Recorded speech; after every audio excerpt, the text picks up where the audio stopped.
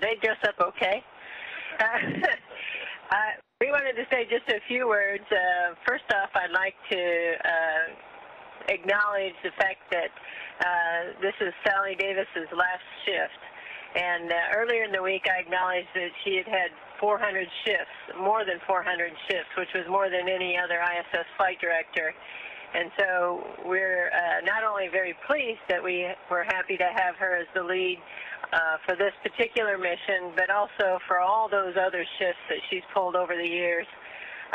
Unfortunately for us, I guess, she's leaving, but only going a short distance and going to work in the shuttle office, and so we're happy to have her expertise around, although we will definitely miss her in the flight control room.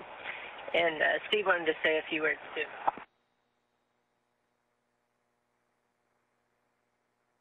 We were lucky enough to have Sally as our lead station flight director. We were privileged to have her as our lead.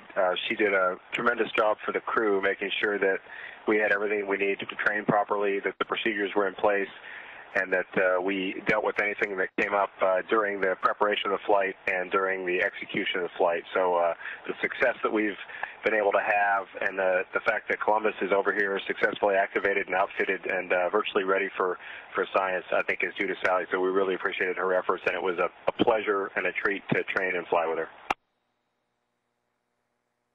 And also on this mission, we had some important transfer and return items.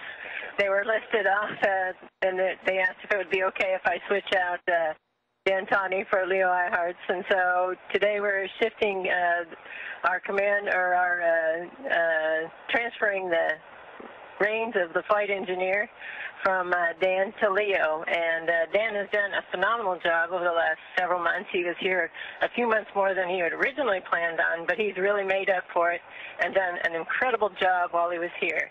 And Leo, we're looking forward to his expertise in the Columbus module, and a very busy next month or two coming up for him. So we are looking forward to the future, and we really have appreciated Dan's help in the past. I just had a few things I wanted to say. Today I feel very optimistic about our program and about the world and everything. It's a great day for me.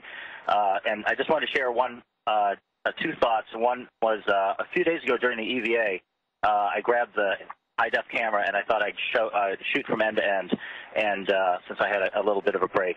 So I went up to the flight deck, and there was Dex running the EVA with Rex and Hans outside doing an EVA. I could see him out the window. It was incredibly cool. Came back through the mid-deck, came into the Node 2, looked over, and there's Leo working in the Columbus module. And then I go and I pass the robotic workstation, and there's Leland and Stan running the arm.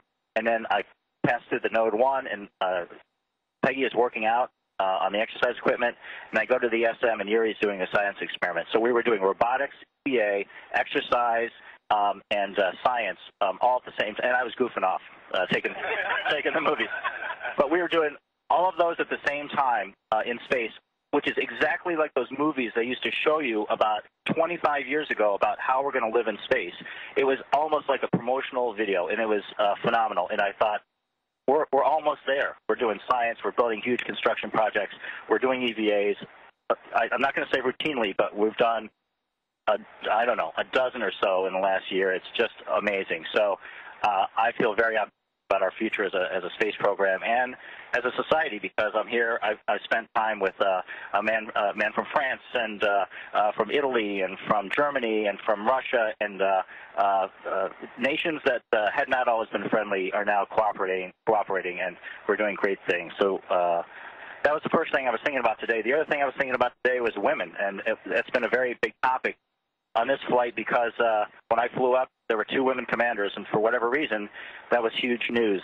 And the unspoken news there is that they were both fantastically great commanders, and it was a privilege to fly with both of them.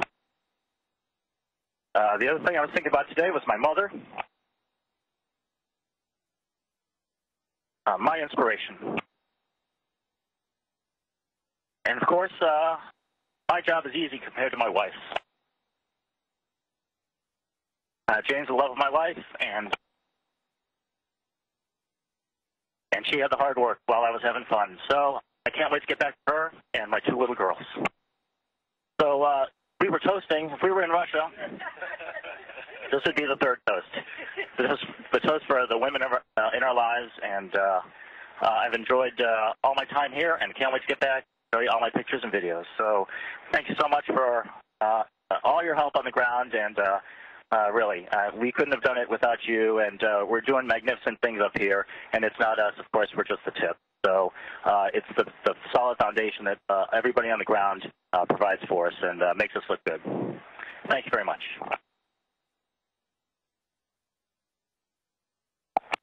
I'd like to say that Dan is a great guy. I've been very impressed by the experience he acquired here in the space station.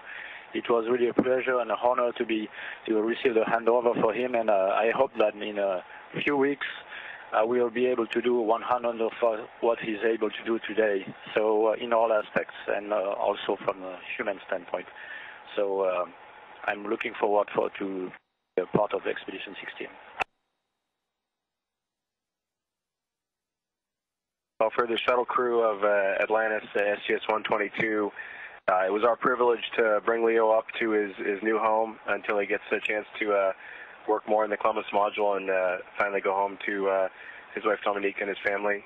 And it's very, very much our privilege to take Dan home after such a long stay up here and so much hard work.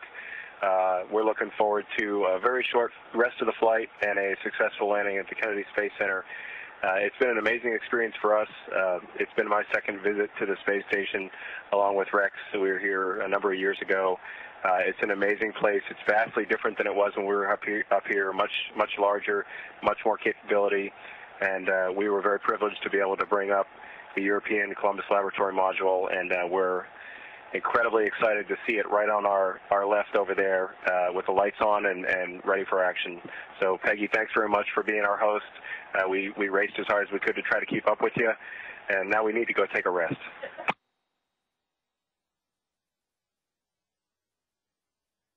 All right, guys, it's been great having you here.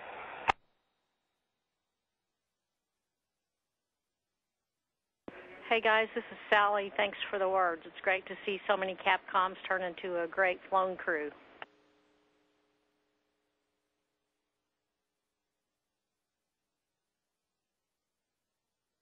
Thanks very much, Sally. We look forward to seeing you in just a couple of days in Houston.